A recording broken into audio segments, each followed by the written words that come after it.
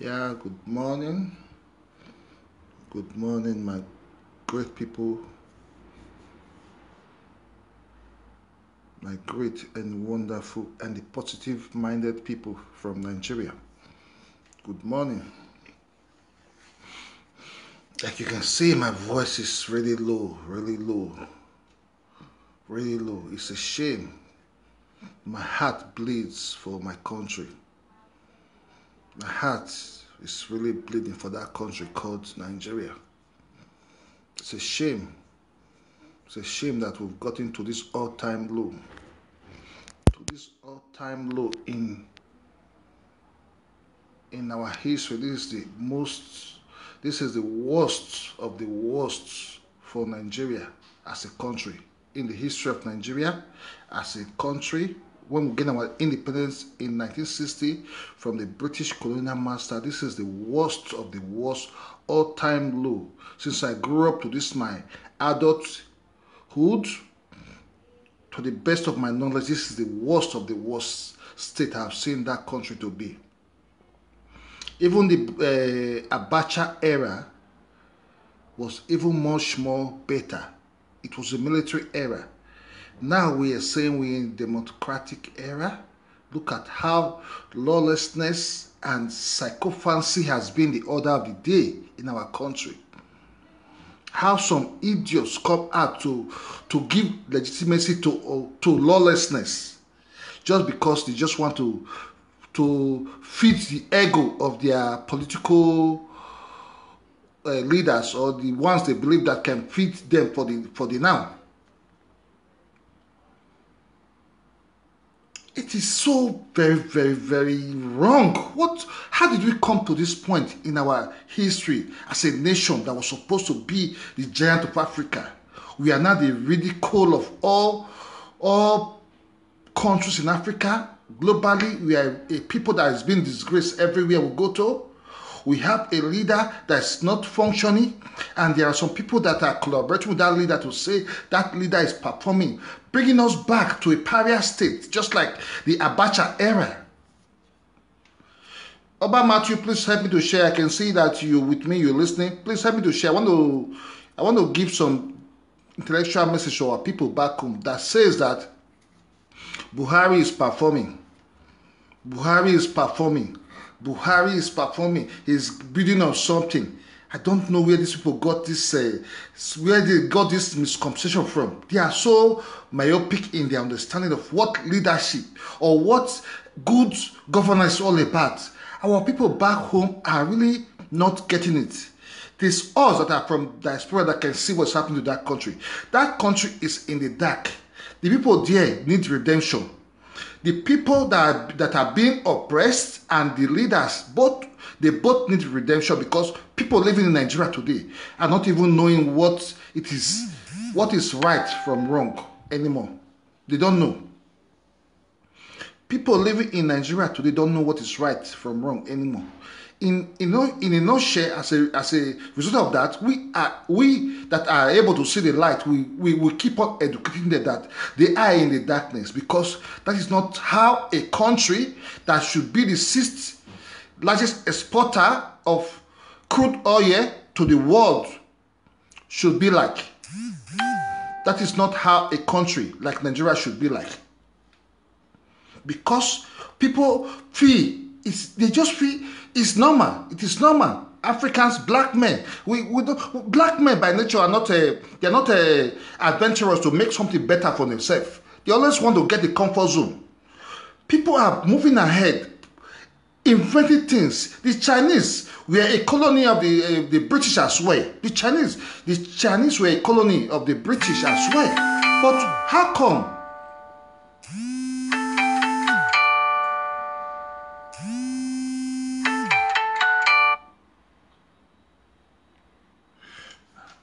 Sorry, I have to cut off that call. My brother, I'm on live video, I'm on audio broadcast. You can join me. I just want to trash some issues bothering us. How the mentality of Nigerians have gone so low, all-time low. The mentality of Nigerians is not in a position to redeem Nigeria anymore. It is we in diaspora that can redeem that nation. If we want to think that Nigerians are willing to liberate themselves, those Nigerians in Nigeria are not willing.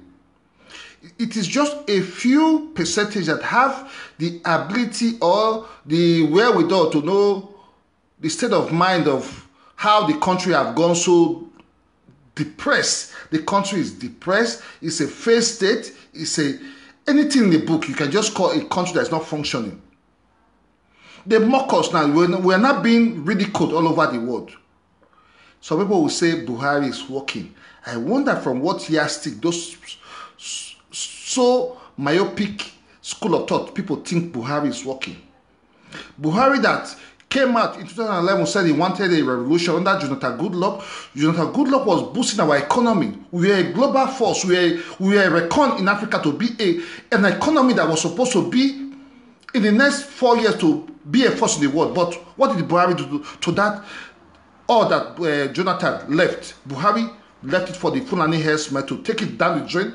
What Buhari is giving us is killing Fulani herdsmen. Nothing in the book to tell us that this is a master plan. Buhari came, he said, we are getting $1. He's coming now to say we're getting a naira to become $1. Those promises were all lies. He said he's coming to give us a subsidy. There will be no need for subsidizing our petroleum, whatever. Those are all lies. You see the amount he budgeted for subsidy, all his tenure in office. You now know that this man is a master planner. He's an hypocrite, the worst of the worst hypocrite. Then our people are not getting it. So people will now feel comfortable being in APC. That party that came with lie. They said they are going to change what PDP left, but they came to bastardize PDP era was even like one being in paradise, if I may use that word. So in a nutshell, the APC government has failed Nigerians. And Nigerians back home should really understand that this government has failed them. And Nigerians not thinking like human beings anymore. I'm asking myself, making this broadcast, I'm asking myself, and Nigerians not feeling this plight like we that are in Europe, we feel it. All they do is to ask us money. The government is not functioning. They keep on demanding from us in diaspora. And we in diaspora are saying that this government is absolutely wrong. We don't need this government. This government is anti-people. This government is corrupt more than PDP government. This government of APC is the worst thing that has ever happened to Nigeria. Nigerians back home should wake up from their slumber. This government is the worst in the history of my existence on earth in Nigeria. Or rather, in my existence of being alive. This government is something else. A government that values the life of cow more than human being. And some Nigerians will not be bold to say it. And there was a call for a peaceful revolution. And you guys were not out on the street to demonstrate. Even at then, I was even expecting that you guys should be on the street after this election was held. This election was no election. It was it was an enforcement of APC government on the people of Nigeria. It was like a conquered territory. We are conquered by the APC military government of Nigeria, being led by Buhari, the former dictatorial military government of 1983. The Nigeria economy, the Nigeria state is being colonized by APC military government. This democracy in Nigeria is not democracy. It is not democracy. People back home telling us that this thing is democracy from all ramifications of life. From what I see, how democracy entails in the Western world that I've seen, this thing is not democracy. You people back home that say this thing is democracy, I pity your life. I'm ashamed of you guys. With all your PhDs and your degrees, you've been to the Western world, you have the freedom of speech to say what is in your mind. Where and when have it been a crime to say you want to change a peaceful, or rather you want to make a peaceful revolution? It was said to be a peaceful revolution, and these people said they have the authority, they can jail and they can unjail. They now say they would detain a man that come to say they want to make a peaceful revolution. A revolution can come in different form. It can be a forced revolution, it can be a peaceful revolution. So, it's a sad thing. How did we get to this all-time low? It is really sad. Nigerians back home. This broadcast, I'm not making it for primary school dropout. I'm not making it for to get viewers. I'm just saying how I feel Nigeria is now. Nigeria is not functioning. Nigeria is in a very bad state. Nigeria is in a very bad state. 200 million people, we cannot get 100 million, or rather 2 million people to be on the street to protest. The people have been conquered. They don't have conscience anymore. They cannot function very well. They cannot reason anymore better like the way they are. It can be a crime now for them to even get light for 1 month unstoppable. Sometimes if you give Nigerians light for 1 month unstoppable, it will be very, very strange to them. Because they're not used to it. The psychology state of Nigerians is not the normal state of how a man in his utmost sanity should be. Nigerians are sick. Nigerians are not functioning properly. That's why they can condone a government like the APC-led government today. I must say Nigerians are 99.9% sick if they can condone a government like this. If Ghana can put, or rather fix their electricity together, why can't Nigeria not do it? Why? My people, why can't Nigerians not fix their country? We are diversified in, we don't even have anything in common. It is high time, if they don't want the country to be one, let's all of us go to our original traditional geographical area that we came from. It is high time, because Nigeria is a failed state. If we cannot live homogeneously as one, then let's go. We don't need the Ruga, we don't need the Fulani herdsmen, we don't need them. Let them go. Let them go with their cows. Let them go and find a way to get their grazing wherever for their cows. Let them leave us. And what are the Southerners doing about it? Everybody is being silent. I am making a clarion call that we should take the bull by the horn. Nigerians, Buhari government is not what you need to salvage that country. This Buhari government was a mistake, a very big mistake. And the APC-led government in Edo State is equally a collaborator with this APC federal system. We from Edo State don't need any APC government in Benin anymore. In Edo State, we don't need APC-led government anymore. Any alliance with the federal government is anti-people. This APC government is anti-people. It is anti-people.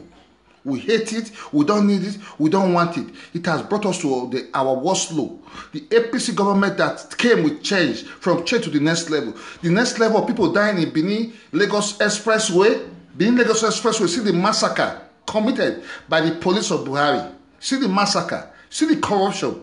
You see everything being propagated by this APC government, and Nigerians are silent. Nigerians are not speaking. Nigerians are saying it is well. What is well with Nigeria today, my people? It's Nigeria. Are we defined to go for doom?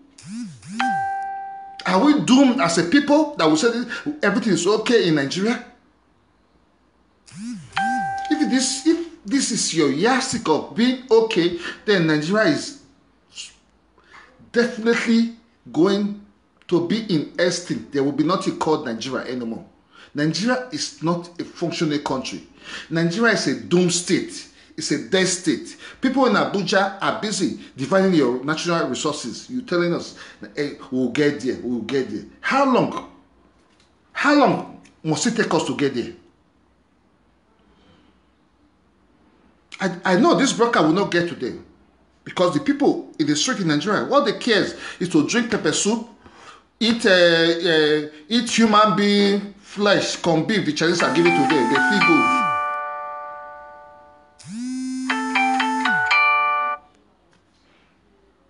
They feel good.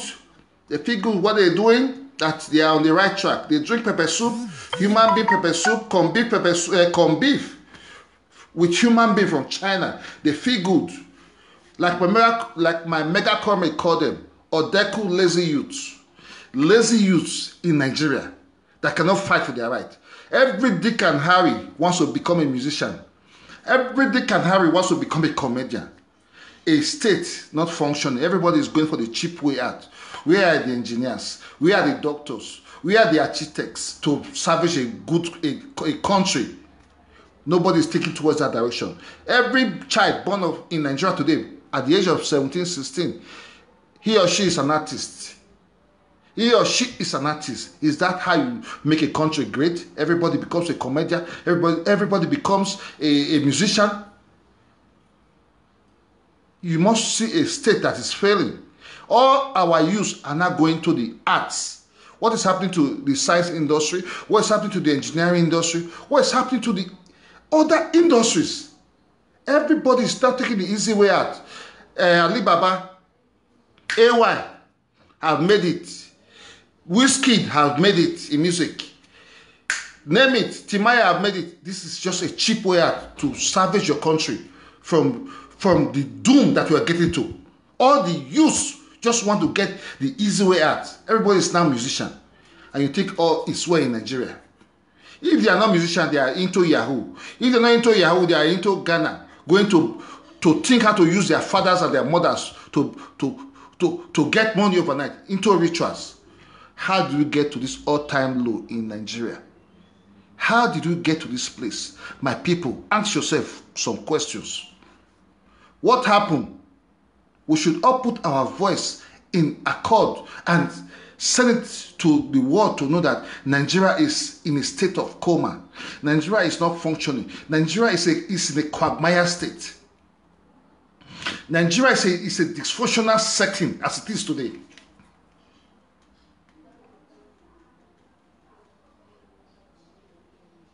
So, my people, my brother, I just have to feel it. I just have to say it how I feel it. Nigeria is just not functioning. If you like, take it. If you like, don't take it. Read my lips. I said Nigeria is not functioning. Nigeria is a lawless state. Nigeria is in a state of anarchy. If they can arrest Showore and keep him for how many days because of the lawlessness in that country, and that's so-called man from Sudan or wherever he came from can just tell his DSS, though he's not functioning, he's not the one doing this. He's not, I don't think he's capable to, he's not, there are some cabals, there are the cabals doing this. So Nigerians, my people, our state, our country, I'm afraid, I'm really ashamed to call myself a Nigerian in Europe today because what I say about my country is not a thing of joy. It's not a thing of joy. It's high time we all in diaspora come out categorically and condemn this hallucination called a government in Nigeria. This is not government. This is the worst thing that has ever happened to Nigeria. This is worse than Buhari. This Buhari era is worse than the Abacha era. It is worst. A military era, then we all knew that Abacha was a military government. But this Buhari that camouflaged to be a democratic government is worse than this, than the draconian era of Sani Abacha. Buhari, power is not forever.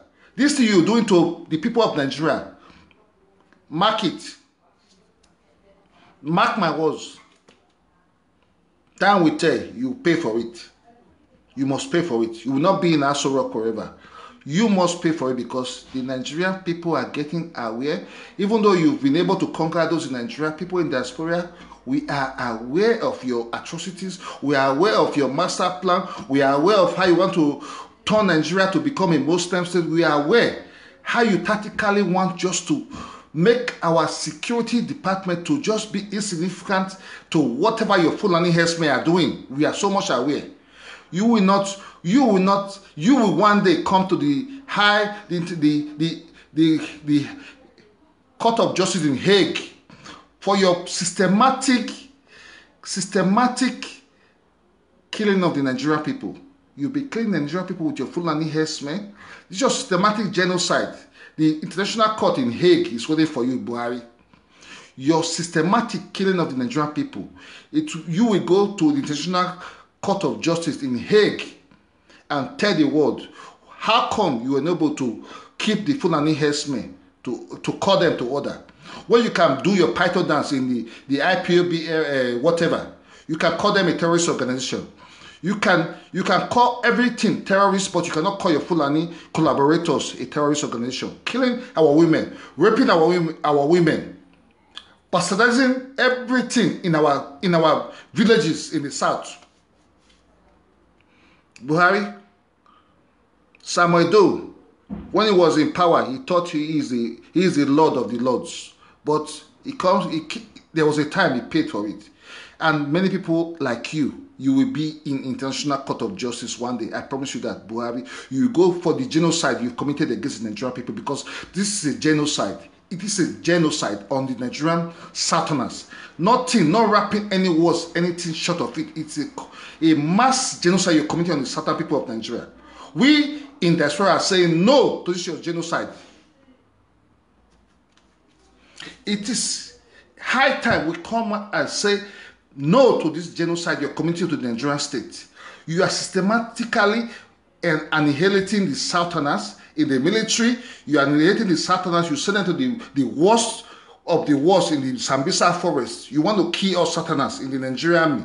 You want to kill all Southerners. We in diaspora say no to your annihilation of the Nigerian Southerners anymore. In the army, in the police, in the navy, in the air force, we say no. We don't want it anymore. We don't want it anymore. We in diaspora say no to your systematic annihilation of the Southerners in the Nigerian army, in the Nigerian air force, in the Nigerian navy, and in Nigeria whatever. We are not for that anymore. We will see your master plan. We in South Nigeria don't want to be in your army anymore. Your army is a means of killing us in the Boko Haram, whatever you prepare for your people. You prepared it with your people to kill us. You always drag the Southerners to the Boko Haram area, the Sambisa forest. We don't want it anymore. It's a sensitization of our people. If you're in the army, the Buhari government send you to Boko Haram, you're a Southerner, quickly place yourself on AWO. Run from the army. Run from that stupid army. It's not the Nigerian army anymore. It's a way they want to kill the Southerners. So I wish you a very wonderful day. I think this is just a brief one. I'll be coming on air as time permits me to do. Thank you very much, my great people. Have a wonderful day.